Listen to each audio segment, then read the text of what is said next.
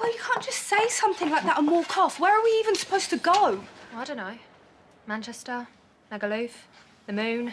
Ben's whole family's here. His job's here. How am I supposed to convince him to leave all that behind? Oh, you're right. Sounds like too much hassle. Probably easier to explain why you lied about being pregnant. Your choice.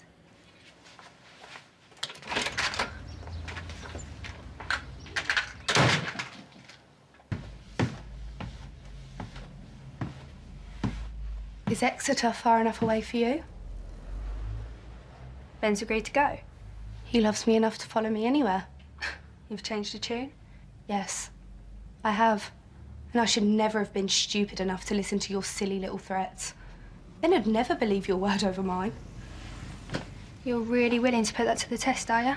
We may not have a perfect relationship, but he puts me first. And that means believing what I tell him, or going somewhere he doesn't want to go if I ask him to. Oh, I don't expect you to understand. No one's ever felt that way about you. Not even your own mum and dad. The bad news for you is that I put Ben first too, which is why I'm going to tell him to stay. What? I grew up with Ben, unlike you, and he has never had the relationship with his dad that he does now.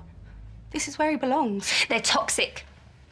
They don't even like each other. Everyone would be better off if they're miles apart. It's not Ben's fault. Your mum couldn't care less about you. And having Phil to yourself isn't going to solve that. Face it, you can't touch me.